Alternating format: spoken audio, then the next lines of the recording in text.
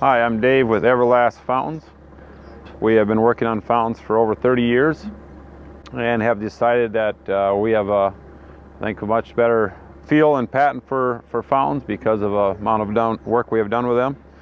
With a lot of byproducts that they use now, they have corn syrup and a lot of other things that are very acidic, and they eat away at concrete. That's a concrete fountain. You can see the pitting of the concrete.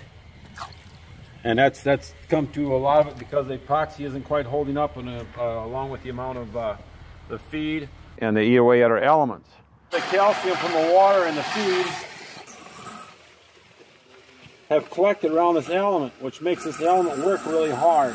Makes it overheat, thus it burns them out.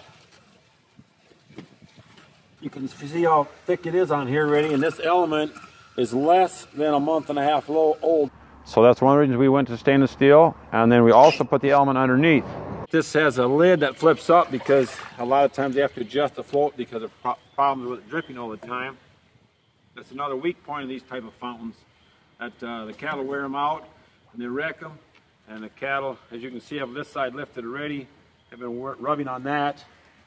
So then a lot of times they get these lids ripped off and they wreck your float chambers inside, and you get a hold of your wires that go to your elements, and they can get electrocuted that way.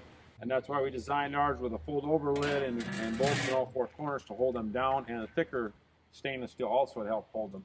Everlast Fountains, the next generation of cattle fountains. The first and last fountain you will ever need, designed for cattle and the cattlemen that work with them.